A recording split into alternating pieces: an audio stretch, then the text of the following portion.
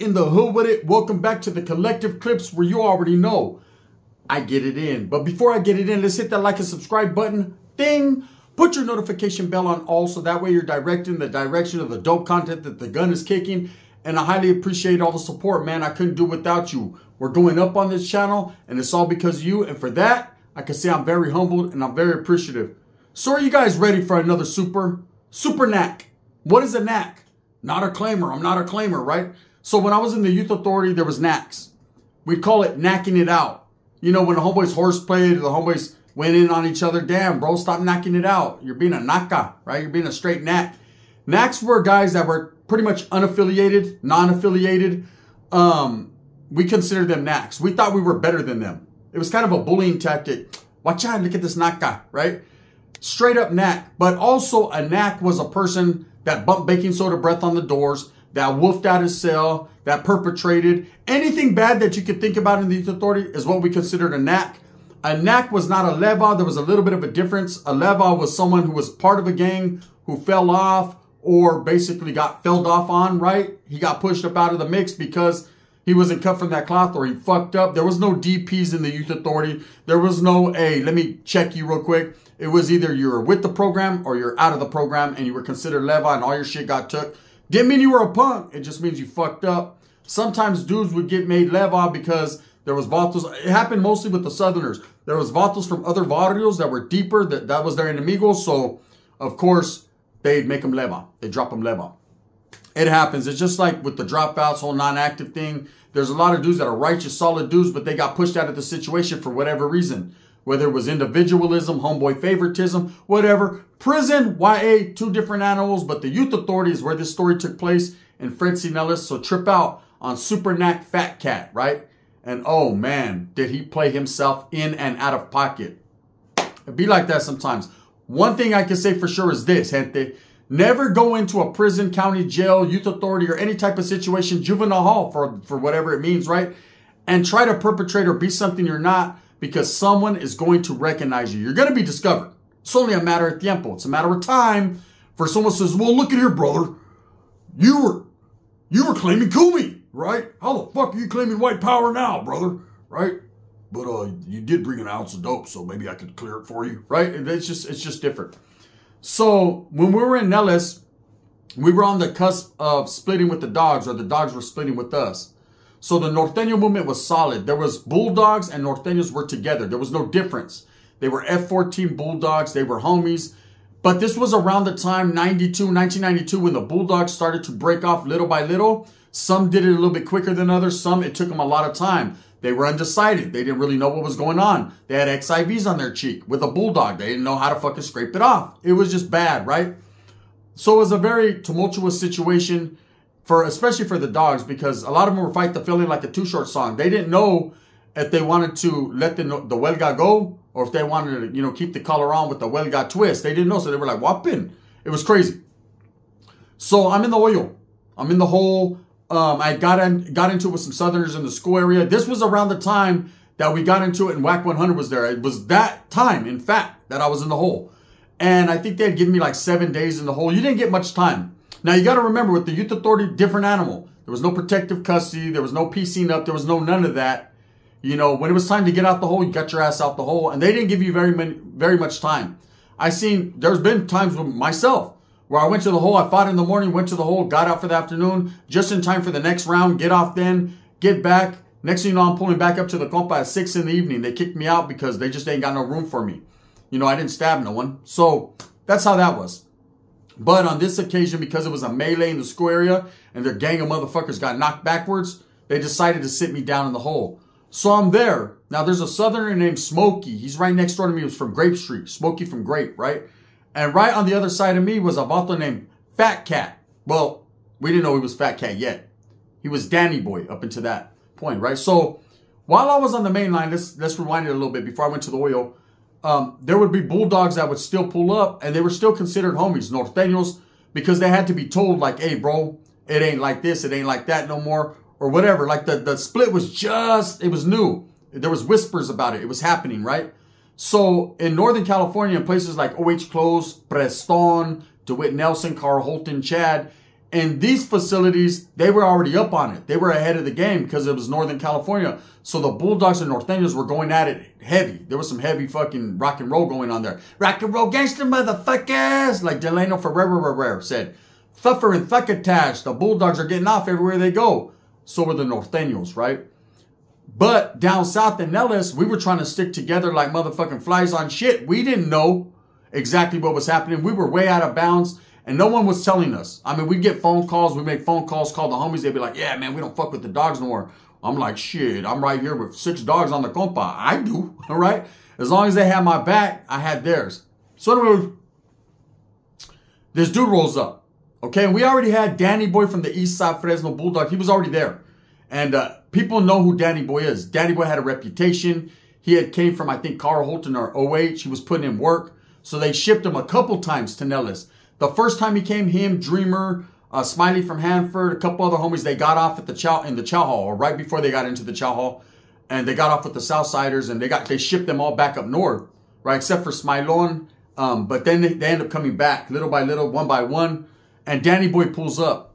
And so Danny Boy was on a different compa, I remember. We were on a compa for like a second or two together, and then he ended up going somewhere else. I think he was either on Monroe or Hayes, but then he ends up fucking getting off and going with the rest of the perros, the ones that were really putting in work. They were on TAF. They were doing a TAF program, which was like a shoe program. You know, they sent a lot of Northerners and Bulldogs over there. That was Bulldog country. They had that. So another dude rolls up. Fat marrano, straight, looked like a mugre, right? He pulls, looks like fucking the male version of Sheila. So as he pulls up, the homies, he's not on my compa. He ends up going to Kennedy. I'm on Madison. No. I was on Kennedy. He went to Monroe. Excuse me. And they're like, hey, there's a homeboy Danny Boy here. And I'm like, nah, fuck that. Danny Boy, bro, he'll get off on you. Like, that ain't a homie, that's a dog. Because I knew enough to know enough that Vato was with the program. Like, he was really on his separation shit, right? It was him, LT Dog, Joey Boy, Shorty from Fake 300's dad. All these different dudes, they were like K9. They were really bulldogging it. Porky, Bubba, Dopey. Like, these dudes was really with that program. But then there was other Bulldogs like Spooks and other guys that came that didn't really know what was up yet. They found out later. They did their movidas, but until then, they didn't know. So this dude rolls up, and the homies over there on Monroe are like, hey, yeah, the homeboy here, Danny Boy, he's a homeboy, though. He's like, fuck that. I'm still a Norteño, even though I'm a Bulldog. And I remember he had a big old Fresno Bulldog, the face, the one like right there, tatted on his forearm. So he was a dog. So it was all good. I remember I was skeptical about him the first time we went to the school area. Like, nah, No. I hit him with the Dikembe. I don't know about you, bro. I didn't trust Bulldogs at that point. Because they'd be like, oh, no, I'm a homie. Be on your shit, right? So you really had to be up on game. Southsiders weren't really tripping at that point because they were letting Norteños and Bulldogs kill each other off. They were just kicking back, playing pinochle like, hey, this supposed to spread, homie. What's up, bitch? They were on their shit. So we were really going through the motions. Not only did we have to go to the school area and worry about the Southerners getting on your head, there was a bunch of brothers that was mad because Northerners was down there and we was fucking up the program. Damn Northerners. And then, of course, you had the Bulldogs in the mix that were 1 foot in, 1 foot out. You didn't know what the fuck they were doing that day. Some days they were like, fuck it, this is North. There's a gang of Southsiders. Next day they were like, we rock with the Southsiders. What? It was different. So anyways, back to Super Naka. This Vato gets there. He's not on my compa, so I don't really have too much interaction other than the school area. And he was cool. He was with the business, man. He got in a couple melees with the Southerners. He was knocking fools down. He was cool, but I remember he was always dirty. Stinky and dirty all the time. The Vato that looked like Linus from the fucking Peanuts, just mobbing around, he didn't have a dirty fucking towel with him, but you know, the type of dude that takes a shower and still needs one? You know what I'm talking about. The Vato that it doesn't matter how many times he shaves, he still needs to shave. He's just dirty. He needed to shave his back. He had a hairy ass. He's fucked up. So anyways, I'm like, what's up with this dirty ass Vato fucking kicking back with the homies? They're like, nah, that's the homie though. He's down. And then I seen him in action. I was like, okay, he's with the program. It doesn't matter how you look at the end of the day, but Sasuke, get away from me. Just at this point, please. You know, because I might get jumped on. I might have a black eye permanently. But at the same time, man, I do it smooth. At least I'm creased up, right? And this Vato was disheveled. That's the word from word of the day. Disheveled, right? So he came looking like deviled eggs and disheveled. He was disheveled eggs, right? Not sparkly. He came in unsparkly. And so we ended up going to the oil. Now fast forward, I get into it. This is when Wack was there. Cash Jones, right? We get it, me, him, and Sheik. And there was another dude who ended up jumping in. We got into it with the Southsiders behind the bend. And I'm in the hole. I end up getting caught up on it, of course. And as I'm sitting in the hole, Fat Cat comes in. He gets into a fight, a one-on-one in the school area with the Southsider. So he's there running his motherfucking dick sucker, bumping baking soda breath. And Smokey from, he was from Grape, right? He's on the other side of me, from Watts. And I'm not going to lie, Smokey was solid. I used to chop it up with him a little bit, like, what's up, Smokey? He's like, oh, what's up? And he'd be like, hey, I got these chips. I don't want them. And so what we used to do is he'd smash them. Real talk. I ain't sure. This is real life, right? He'd smash them and shoot them under the door. And then we'd fish. We were fishing even back then. We were ahead of the game. Why, babies? You know what it is. And so that dude, Fat Cat, wanted some chips. So he's like, hey, now you got to understand, as soon as we got in there, as soon as he got in there and knew he was going to do a couple weeks in the hole, he stopped being a Norteño. Now it was Bulldog Nation on his. It was all Bulldog. So he's like, hey, dog, hey, dog. He never talked like that before, right? Hey, and Smokey was like, hey, bro, I'm not a Bulldog, homie. I don't fuck with you and this and that. Because Smokey was in there for battery packing a Bulldog, right? On the compa. So he's like, I don't fuck with you guys, bro. You guys ain't Norteños no more, man. I'm cool with this dude, but I ain't cool with you. So they're going back and forth. Now, mind you, I'm in the middle cell. So I'm hearing this. It's reverberating off my ear bones. So as I'm listening to this, Fat Cat is just doing too much. Okay, and I'm going to tell you why we call him Fat Cat. But he's just doing too much. He keeps going. So this is what happens, right? He's woofing while Volta from Bakersfield pulls up. He's on the other side of Smokey. So Smokey shoots me chips every day. He don't eat chips. Shoots them. His homeboy comes. So he's like, fuck it. I'm going to bless my people before I bless a northerner. Which is, it's understandable. I understand. So he's like, hey, gun. Oh, he called me Skin at that time. Hey, Skins, I can't shoot you the chips anymore. One of the homies pulled up. He's starving like Marvin. I said, do you, bro? I'll show him. I'm going to miss them chips. But I understand, right? So he starts blessing his homeboy. Again, Fat Cat's like, oh, man, that's right. The Buster this. You didn't want to shoot him the chips. Woo, you got played, homie. You got your chips took by a Southsider. Like, motherfucker, shut up, stupid, right? But I'm not into bumping baking soda breath, but I did tell him a couple times, you stupid fat motherfucker, right? Even though he probably would have knocked me out my boot heels, I just was a youngster. I didn't give a fuck, right? I was trying to earn stripes. So the dude from Bakersfield pulls it. This dude's woofing. Well, it's shower time. So what they had done, the Bulldogs had just almost killed a dog named Dopey, right? They meta-flighted him up out of there. I've told that story. They put major metal in him, right? So they were stopping group. Like they used to put us in groups like all the Northerners would go, 5 or 6 Northerners would go to the shower together. Or 5 or 6 Southerners would go to shower together. That's how they would do your little program. They'd leave you in the shower area for like an hour. So you basically pace with a whole bunch of homies for an hour. They stopped doing that because they just had a dude almost get killed. So they were just doing it cell by cell. So as this dude, Danny boy, is walking by, the dude from Baker's was like, hey, what's up, Fat Cat? And that fool looks at him and he just kind of turns, right? So we hear this on the tier. So that hit Smokey, I call him the homie. He was cool. The Southsider says, hey, who's Fat Cat, homie? You know what I mean? Hey, put it out there, is it? And he was like, oh, that's the homie, bro. I was in OH with them. That's the homeboy Fat Cat from Baker's 13. And he was like, nah, bro, you got it mixed up. That Vault's name's Danny Boy. He's a Bulldog. Like, we don't fuck with them cats. And he's like, hell nah, bro. I know that dude. I got in riots with them and shit. That's the homeboy Fat Cat. So this dude's hearing it. He's hearing this conversation because they're doing it in the, like, hallway area rather than outside, right? I'm listening. I'm like, I always thought this motherfucker was a flipper flopper, right? Straight flipper. So as we're chilling, I chime in. I'm like, hey, Smokey. That Vato probably is from Baker's, fool. He was like, nah, hell nah, that fool ain't no Southside arrested. Don't even come at me like that, bro. That Vato's a Bulldog, right? I'm like, what's wrong with being a Bulldog, right? Anyways, you know how it is, man. If you don't know, I'm telling you, nobody wanted it. Everyone thought they were better than everyone, period, no matter what. So that fool's like, I don't give a fuck what this dude says. That's Fat Cat, homie. And says his name. His name was like Danny Aurelio Garcia or some shit like that. I remember. It was, right? So everyone's saying, Fat Cat, as he's walking down the tira. Fat Cat. Orale, Fat Cat. And this is what that dude does. He's big and fat. He's walking, handcuffed, right? The cops are with him. He turns to his son. He goes, so what? Right? I'm laughing like, oh, this punk. He talking all that high-powered shit. This motherfucker was a Southsider for real, though, right? So anyways, they take him in the cell. Now everyone's going to bump baking soda breath. We're going to go hard in the paint. I ain't even going to lie. I participated to some degree. We're all on our windows, and they're like mesh screens, so it's loud. Everyone can talk shit. You got the whole tier. So you have Bulldogs that are way over there. There's a gang of them. They're in Taft. It's like an L shape. And this side is the caja, the box, the hole, right? Fat Cat was in the last cell, like I said. Then me, then Smokey, then, of course, fucking, what do you call it? The other dude from Baker. I forget his name. So that dude's from Barrio Bakers. He's like, what's up, fat cat? What's up, Besse? He's like, hey, bro, the fuck you doing over here? And he was like, nothing, I'm just chilling, man, right? And he was like, hey, bro, I heard you're a Bulldog now. He was like, I always was a Bulldog, bro. I played you Vatos. He was like, fuck no, bro. You were a homie. You didn't have no Bulldog tattooed on you. You were a homie, bro. Stop that shit, right? And he was like, no, fuck that. I always was a Bulldog. So now you have the Bulldogs. They're woofing, hey, dog, right? They're doing their thing. They're like, you ain't no fucking Bulldog. You're from Baker's Tres. And that dude's like, hell yeah, that fool's from Baker's Tres. That dude said, so what? No one's going to do nothing to me. I'm from Fresno Bulldogs, Baker's Tres. I said, God damn. So, hey, Elon Musk, I'm here to tell you, you didn't create the hybrid. Danny Boy did, or Fat Cat, or whatever his name was, right? So now, not only is he woofing on Bulldogs, he claims he's the hybrid, the Bulldog Southsider, right? And really was rocking that way. The cops were passing out lunches. They're like, here's for the Southerner.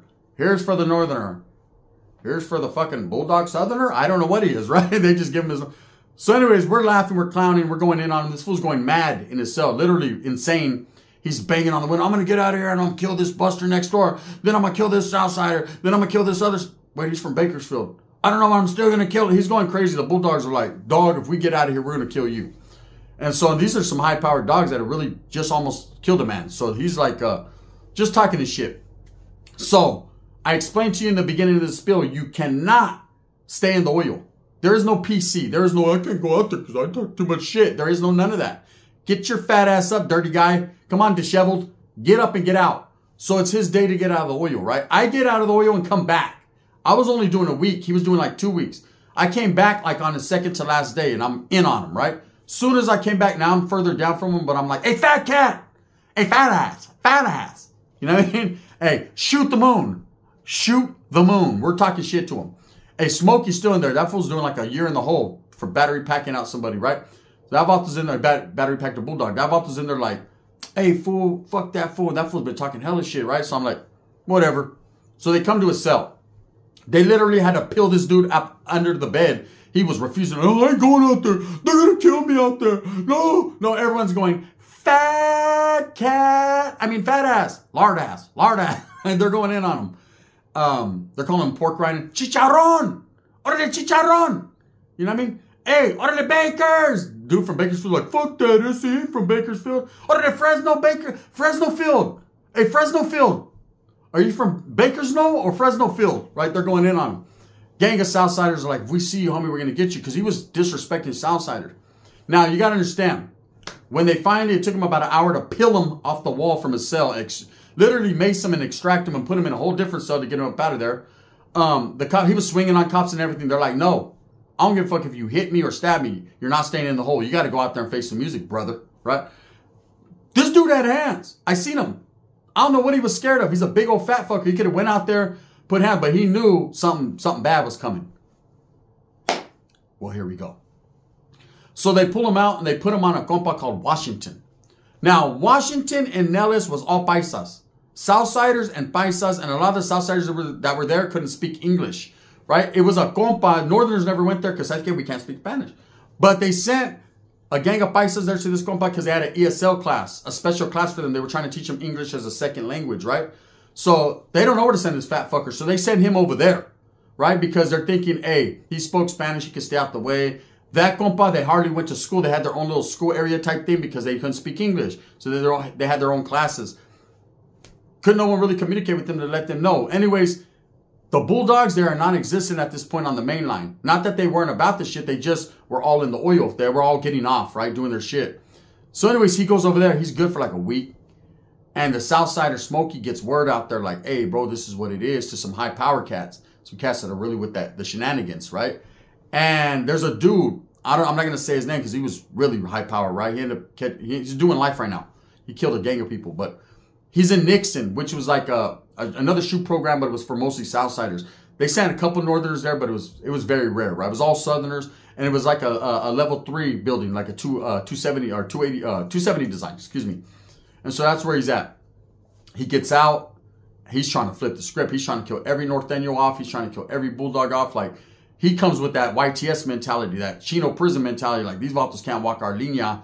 And we already know, so we're targeting him. Like, if we catch this motherfucker slipping, we gonna carve him up real nice. So there was a lot of tension during this time. Motherfuckers forgot about Fat Cat. He was just someone to talk about and clown on a little bit. This fool has to end up going to the school area. What happens is, they figure out he can speak English, so he starts tutoring the paisas on that compa, right? Bad mistake. They sent this dude to the school area the first day. Like a baboso, he should have got off. You know what I mean? The Fresno field fucking murderer. He should have got off and handled his business. He didn't. He thought, oh, now he's claiming paisa. Now he's the Fresno Bulldog Bakersfield 13 paisa, right? He's everything in one. This vato, like I said, Elon Musk, you didn't start it. This vato was Tesla before Tesla was Tesla, if you know what I mean. This vato goes out like a big, fat, dirty Tesla, and he's in the school area the second day, and over to see. They put his head up his ass faster than the rabbit gets fucked. They smacked him. Hey. Usually when the Southsiders would get off, there'd be like 1 or 2 fools with battery packs and gang of fools just chunking them from the shoulders, maybe a piece or two. You just never knew what you were going to get. It was like a box of chocolates, Forrest Gump style. Well, they didn't gump this dude. They forested him. They took him out there, right? He hit the bin like a dummy. And we weren't focused on him because one thing about the Norteños is we had to worry about what we were going through. Fuck what this fat fucker's going through. He's on his own. That vato looks like he's eating good, so let him. You know what I mean? I'm over here starving. Ain't got no commissary. Southsiders fucking trying to steal shit out of my locker. I'm really having it bad, right? I ain't worried about some fat fucker that can't shave right. This fool hit the fucking school area second day by himself, and about 20 Southsiders packed him out, literally, with battery packs. Look they smacked him so bad, they fucked that dude up. I never seen him again. He ended up going in the hole. He was a super Nack. Now, I say that to say this. There was a fucking metal detector. Anyone that's been in Nellis, you'd walk into the school area, you'd walk past the control office. It was all brick. Through this metal detector one by one, and then there was a quad area. There was classes up here, classes there, the bend that way, classes on the side. I don't know what the fuck those classes were on the side. Maybe that's where the dudes were getting hormone pills. I don't know. I never went there. That's where Fat Cat was. But as we're walking straight through, these guys smacked him so bad with battery packs. They had chunks of metal, chunks of steel that they were tripping, man. I remember a CO got fired off that shit, or they called them GSs. He got fired off of that because it's like he let these fools bring that shit through, but they smacked him. Bust his whole shit. You know what I mean? Hey, motherfuckers was in there trying to carve off his Bulldog fucking tattoo. It was wild. Anyways, that was Super Nack, the hybrid. The fucking Fresno Bulldog Southsider. So when people say, hey, the Bulldogs were clicked up with the Southsiders back in the days, that's absolutely not true. There was actually a red light put on Bulldogs, but there was one guy, just one, who actually was in his own fucking mind. And I don't even know if he's no longer with us. They fucking did bad, horrible shit to him. He might be the one and only PC in the Youth Authority because they got rid of his ass. Anyways, with that being said, are you guys ready for a Super Norteño today?